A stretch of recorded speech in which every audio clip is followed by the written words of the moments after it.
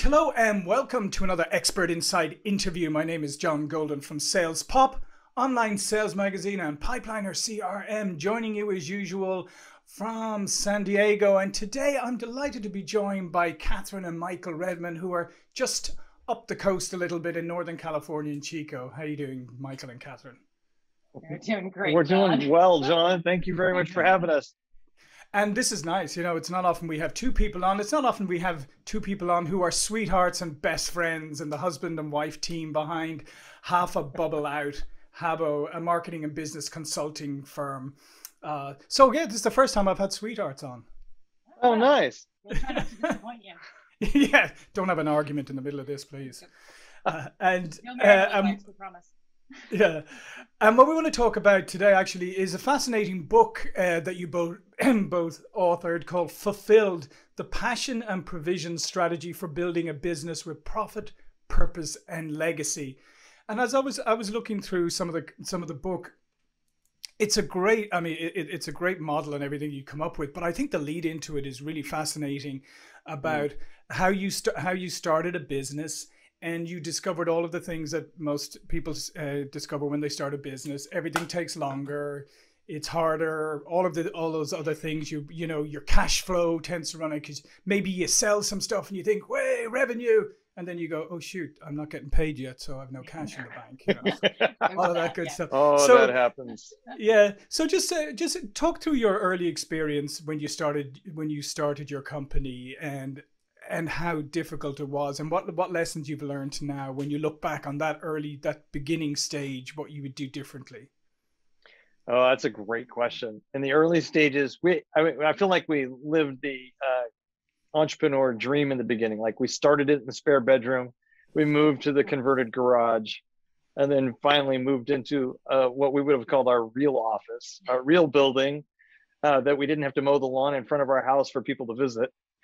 And as we did that, we were just going, okay, you know, like any entrepreneur, I've got an idea of what we're going to do, but then all of a sudden you start realizing you have to fill it out, and what are the things you're going to offer, and how are you going to communicate, and how are you going to market? And because we were doing marketing and basic advertising in the beginning and providing videos and websites and doing all that kind of stuff, it's like, okay, we know how to do that, but we thought we knew how to sell. And I think that one of the biggest challenges in the early days was I had always been a good salesperson, and Kathryn had been in sales too at the corporate level. And all of a sudden we realized it was a lot of struggle to try and balance getting work done for clients and actually continuing to go out there and sell and be a part of that. And you got to the point where you're overwhelmed and you just wanted to focus on one, and it usually wasn't on selling. And that was kind of that was kind of a lot of what it started out with. And then over time, as we refined ourselves and refined our messages, started gaining clients and gaining momentum, you know, it was spits and spats, right? You know, you're moving and you're doing a little better, and then you hit a dry spell because you went back to working on projects, not selling, and you would ride that roller coaster. And we started finding a groove for the most part, even though it was tough and rough.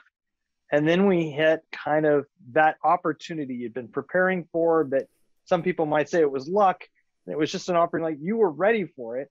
And it allowed us to grow from a modest income to 4x in 18 months. And it was amazing. Yeah. It was amazing, and most people, and it was awful. Yeah, and it was so awful. I was gonna say that because most people would say, wow, fantastic, you made it through, you got through the hard part, right, and then success came your way and life was just fantastic, but not so. You know what, we've never looked back. We're smooth sailing off into the sunset. No, actually, what was so funny about it is I don't know what could be much more painful than 400% growth in 18 months in a company, but it was painful. And there was a gift in it because, you know, suddenly you're not worried about cash in the bank for the first time in your fledgling company. Like, whoo, we got money.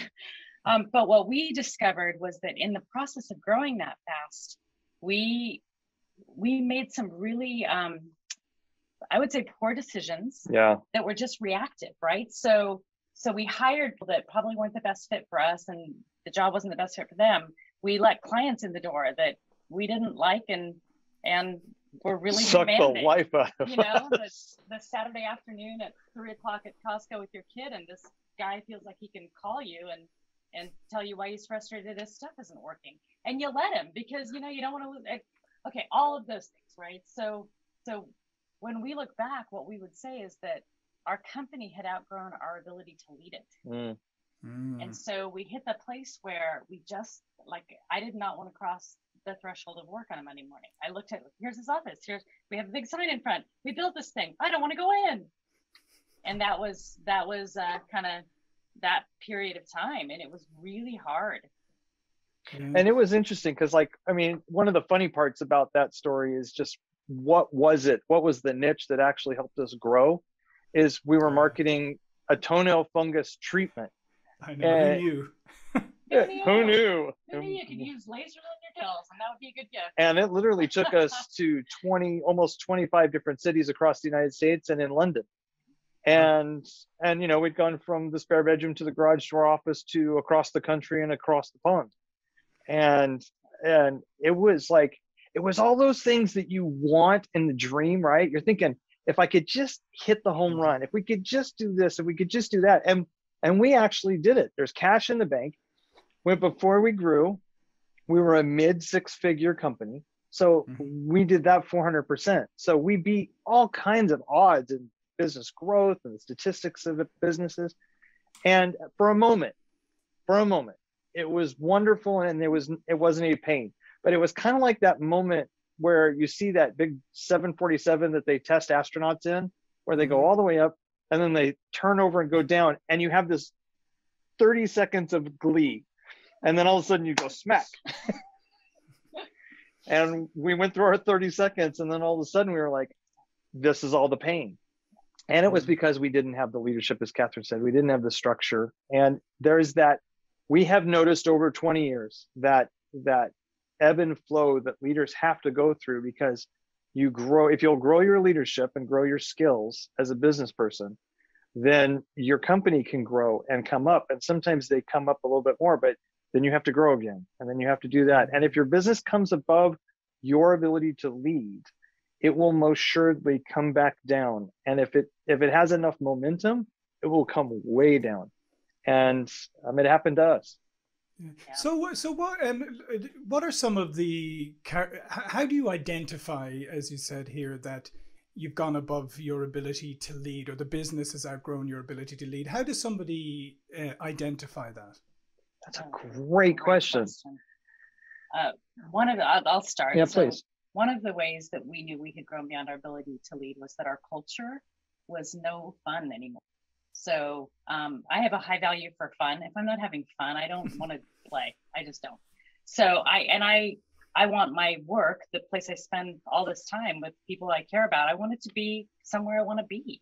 And we had hit the place where literally it was no fun. It was a little bit toxic and really uncomfortable. So that's one sure sign, is when everybody in your company is a little miserable and they're making you miserable, something's gone wrong. So that's one. For sure. You?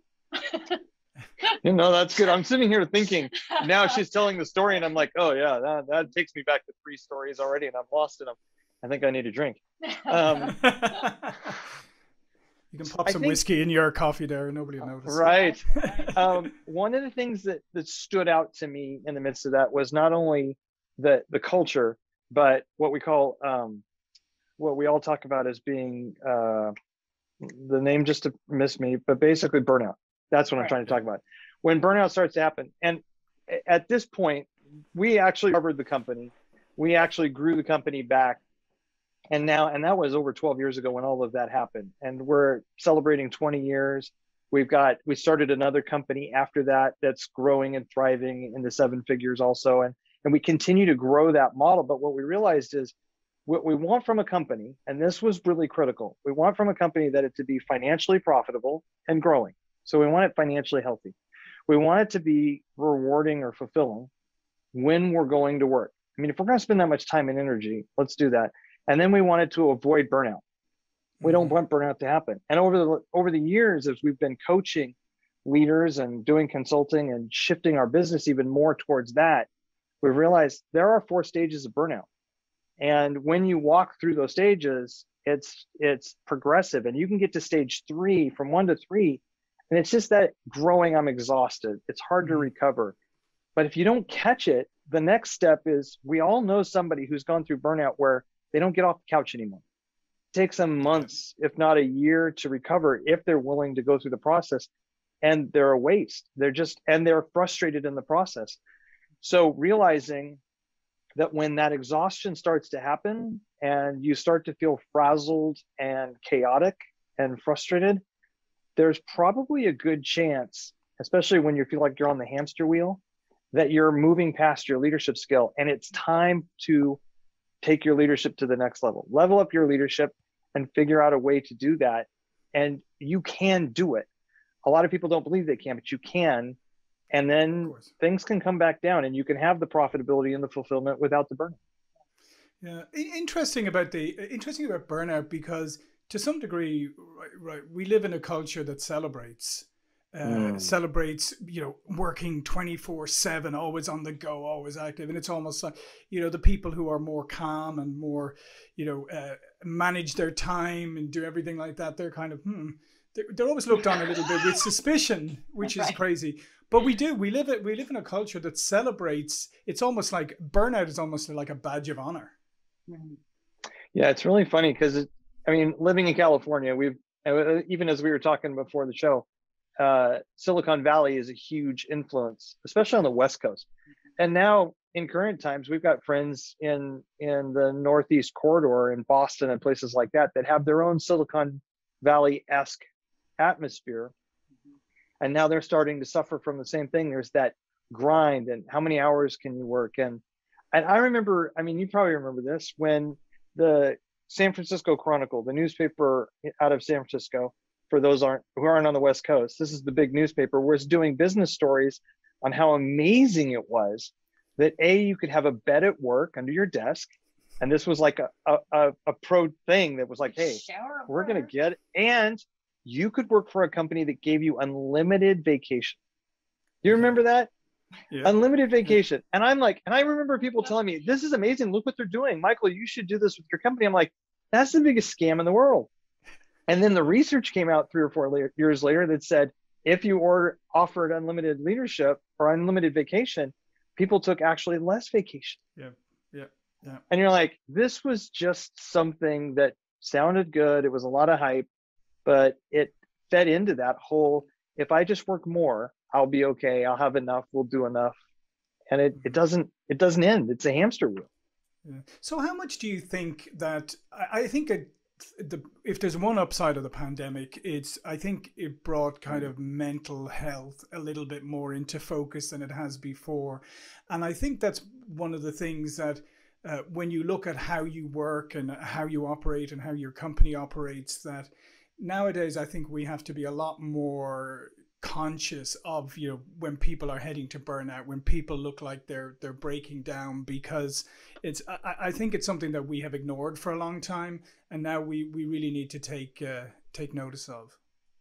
Absolutely. That's a really good point. Yeah. I think like most companies during the pandemic, you go remote and you do the working from a distance thing, and depending on who you are as a human, that either goes real well because you really like it, or if you're a raging extrovert, it's like a prescription for insanity, right? So we definitely had both sides of the spectrum, but we really had to start asking on a regular basis, like on a scale of 1 to 10, just mentally, emotionally, how you doing? And then really sort of helping folks recalibrate and adjust things so that they could find a place to be productive and effective. Well, so it's caring for those people that way. And we have this is going to sound self-lauding, and I don't mean it to. It's just more of an example. We have a very, very healthy company that's very, very profitable. And obviously, as entrepreneurs and businesses, we like that. There's very little drama, and there's a lot of profit. So those are great things. But one of the things we've realized that takes discipline as a leader is, and I still cringe sometimes when somebody else says it and I don't, is when one of the leaders tells one of our employees, we don't want you to work this weekend. We don't, your kid is sick. Would you please take the sick time we gave you? We gave it to you for a reason, and take care of your kids. Or or something along those lines. It's like, no, you shouldn't have to do that. If you've got work left over at the end of the day, leave it till tomorrow. We're all going to be okay. Yeah. And consequently, you have to help coach your team, because people are going to, especially people who care, are going to tend to push a little bit more. I think the people who care actually push more than the people who are just kind of being whipped and tried to use fear in the midst of leadership. Yeah. And unfortunately, I mean, there's a lot of people who would sort of go, ooh, is this a trap? Is this a trap? Yeah. If I don't do the work, is this going to come back on me? Are they being genuine? Right.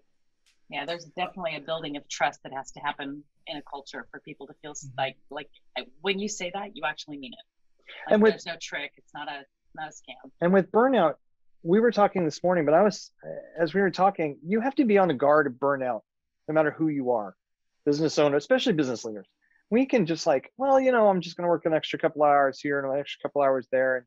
And it may not feel bad because we're enjoying it, but at the same time, the cumulative effect of too many hours and not taking care of ourselves. So it's not like this Pollyanna, I just decide I'm not going to do it. You actually have to be aware of it and stay on top of it. And again, I go back to when it starts to happen, sometimes it's that regular sharpening of your competencies, your leadership skills, what's going on, and getting help on the outside, getting coaching, finding a mentor or something on a regular basis is super critical and helpful. And because Kathryn and I coach, we know it's valuable, but we've had a leadership coach for the last 10 years. And I don't know if we would have navigated some of the challenges that life has brought us personally and professionally if we hadn't had that. Yeah, I say this ad nauseum, to be honest, on this podcast, but you mentioned coaching, and I've had coaches myself in the past. I think it's something that is so overlooked by so many people. And the thing that I always compare it to is, like, ask anybody, what do you like to do for fun? What's your hobby? And maybe they'll say, well, I play tennis or I play golf or whatever. And you say, oh, do you ever take golf lessons? Oh, yeah, no, I take golf lessons regularly. And you think, okay, so you take lessons for your hobby, but you don't have anybody to help you with what puts bread on your table.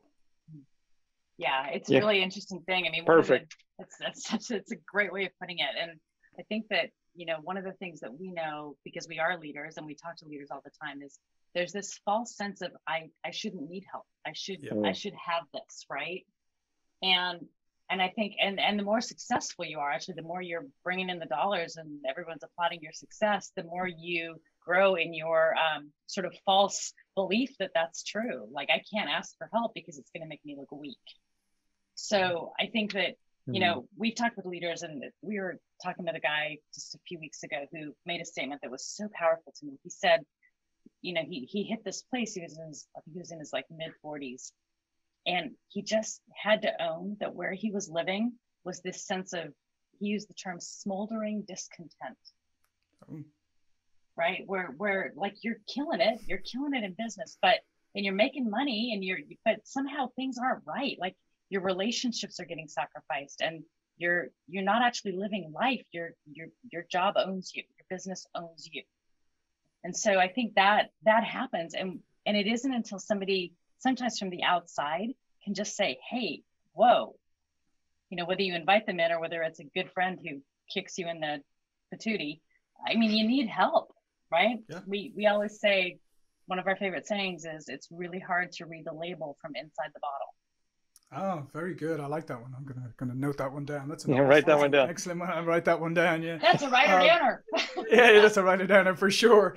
And I think it's interesting because part one of your book is about the why, and I feel this is relevant not just for business owners or leaders or entrepreneurs, but for everybody. I think everybody needs to ask themselves why they do what they do. What is the purpose? I mean, you may think, well, I just go to work and I earn money to feed my family. Okay. But look a little deeper. There's got to be something a little deeper if you're going to have the passion to really give it your best. There has to be some why, and that's why I love the part one of your book is the why. Yeah, I think we talk about what it takes to actually be able to sustain and persevere in business, and it really is that. It's knowing, why am I doing this? Why did I start this thing to begin with? Why did I join this company? What was I hoping for? and really being able to stay in tune with that, because there are lots of days where it would be just easier to pull the covers back over your head and not keep going, because it's just hard. You know, owning a business is hard, running a business is hard. Here in California, I don't know, it seems to get harder every day. So, you know, so I think that's another podcast completely. Well, yeah, yes, exactly. Yes, let us not digress. But yeah, I think just knowing, you know, what kind of your values, like how is it that I want to conduct business and life, right?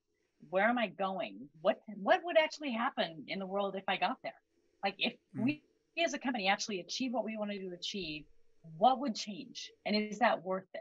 Do we want to be the dog that chased the car and caught the car and then don't know what to do with it?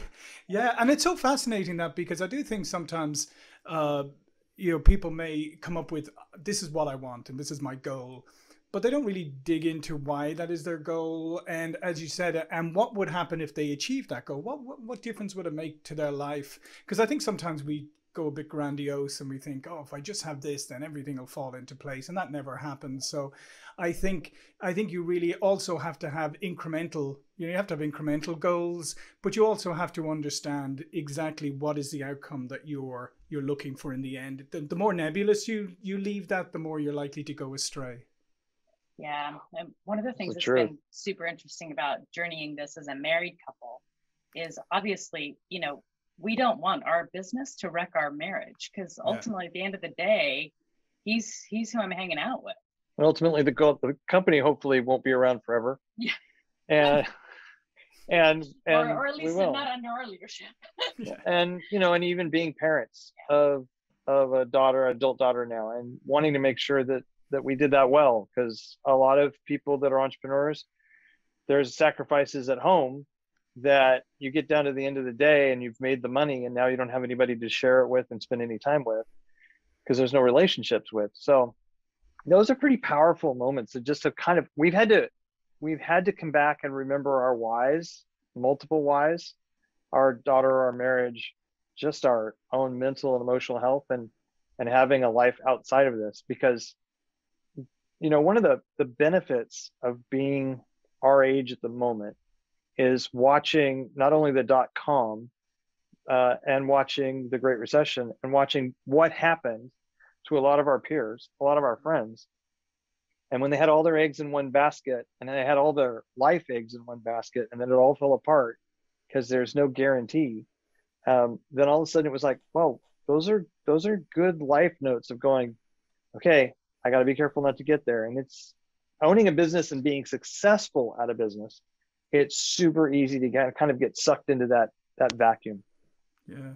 And you got to think, right, if your relationships are suffering, if everything outside of your business is suffering, eventually all of that comes into your business. Because as much as we love this idea about how we can walk through the door of our business and suddenly we're in a completely different world, everything else is outside the door, we don't bring anything in with us, and we just start from scratch every day.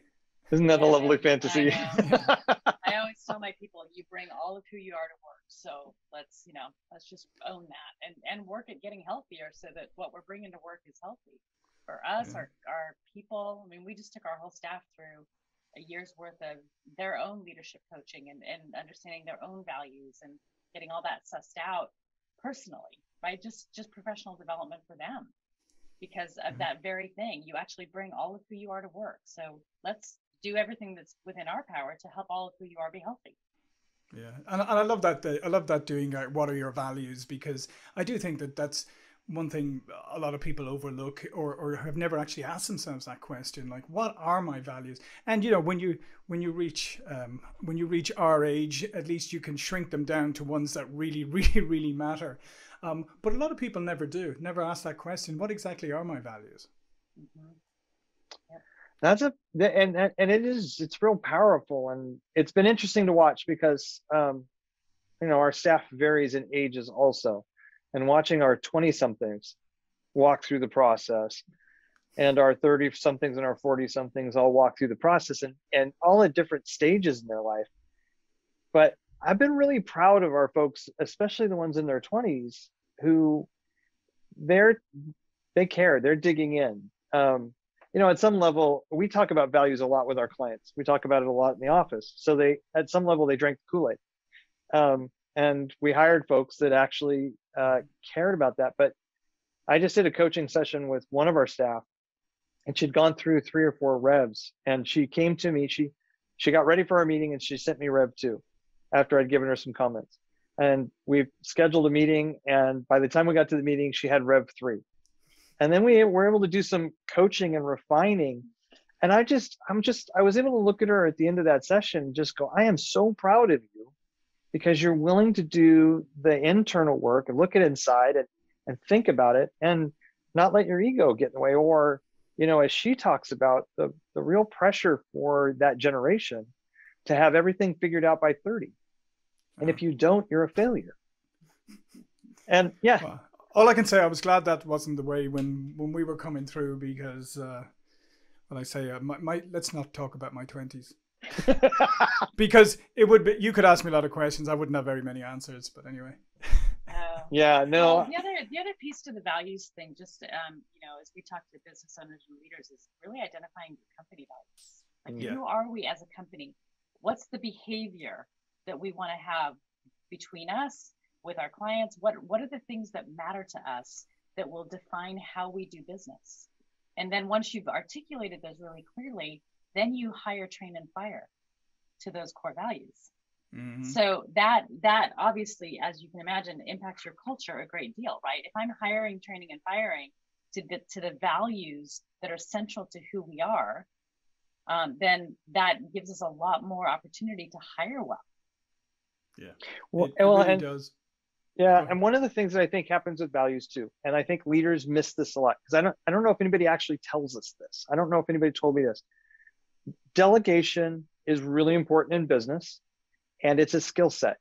And one of the skills in that skill set is you have to be able to trust that people can be consistent. If you can teach your company values to your people, it's a huge element in delegation, because now you know that they're going to behave within a certain construct, so your brand is intact. It doesn't get violated. It doesn't tear away your culture, and it doesn't scare away prospects or customers because they were treated poorly, unless that's a part of your core values. And then you win, I guess. The core value of being a That's all right. Yeah, no, I love that, because that's another thing that sometimes people overlook, is that your brand is so many different things, but it is also all of your people and every interaction that they have, both internally, but particularly externally. So if I get one experience from one person and another experience from a different person, okay, now I'm not sure I really trust the organization anymore. Absolutely. We talk about, the way we define it in our organization with our clients is brand equals reputation. And then we talk about branding as bonding. So if I'm building a reputation, if my reputation is my brand, and the process of bonding with a client is the act of branding, now all of a sudden, with those two words, those two descriptions, we have a whole new approach, oftentimes for leaders, on, wait a minute, that's what marketing is about? That's what sales and customer service and actually creating a quality product or service on top of it that doesn't need to be replaced? Oh, that's a different twist. That's a holistic twist. Yeah, and one thing I think is a little sad, but it's great. If it's great for people who want a competitive advantage, is that really good experiences stand out. I don't know how often we get ones from like customers of ours who go, "Wow, your service was absolutely amazing," and we do deliver amazing service, but what I'm saying is, it stands out because of the other experiences. And I really think today, if you want to stand out, really deliver fantastic service and actually take an interest in the people, your customers, and take a real interest in them, and you will, I promise you'll stand out. Yep. Oh, it's powerful. 100%. And it's phenomenal for retention if you're in that kind of business, which most people are. Retention is way cheaper than acquiring a new customer. And my favorite statement that comes from folks as they work with us and our staff and everything else is, when they kind of often have that epiphany, and it's sad, but it's great for us, is, I've never seen a company do this, or I've never had this experience here, or you do that. Nobody else I've worked with has ever done that. And it's like, yeah, and it doesn't cost us anymore, and we make more money and better margins, and it's great. And so there was this story that we heard. A friend of ours, a family member, owns a company, a fairly large company, and he's originally from Ireland, and which makes Well, him a wonderful chap. Yeah, we won't hold that against him. Right. Well, so his family were painters back in Ireland, and his dad was a painter, and his grandfather was a painter, and it was his grandfather's company.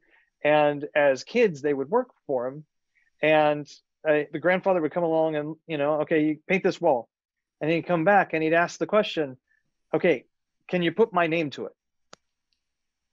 And then eventually he would teach them, can you put your name to it? And or sometimes he would say, can you put your name to it? And they're like, well, yeah, I'm okay with that. Can you put my name to it? Because I can't put my name to that work. And we kind of, and we took that into our culture. It's like, if I can put my name to something, or our staff can put their name to something, there's a tremendous amount of gratitude at the end of the day of, I did a job well done. It's for what we call it is, I spent the day laboring, and there was value that came out of it, as opposed to just toiling at work. And I don't want to toil, I want to labor so that there's fruit at the end of the day. Yeah, that's fantastic. Yeah, and I love that story too. Yeah, you could trust the Paddies to come up with good analogies there. whether they're true or not. Whether they're true or not doesn't matter. They're not true, they should be. That's all that matters. Yes. You always gotta be careful, because Irish people, we're natural born storytellers. That's our whole culture. So every time I guarantee if he told you that story again, it'd probably add a little bit to it. Yeah, most likely. Yeah.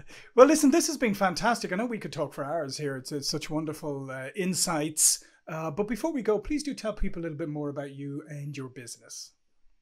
So we're a company that works with leaders and companies. So we do business development and leadership development.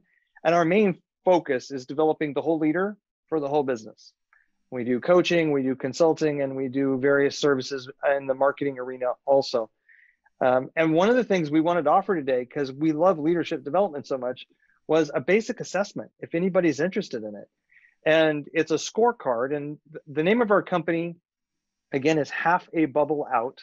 And if you go to halfabubbleout.com/scorecard, you can get this free scorecard. And it gives you at least a basic ability to assess your leadership, kind of looks at your company holistically, and then give you some perspective. And if nothing else, we want you to get a little bit of perspective on your leadership from something, a tool at all.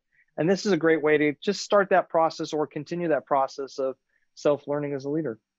Yeah, that's fantastic. So all of the links and the links to the website and the links to the assessment and all that, we'll put that below the video so you can access it. That's fantastic. Listen, I'm so grateful for both of you today for doing this. It's as I said, we could have gone on for hours. It's absolutely fantastic. So thank you, Kathryn. Thank you, Michael. And thank you all for watching and listening. And I look forward to seeing you all again soon.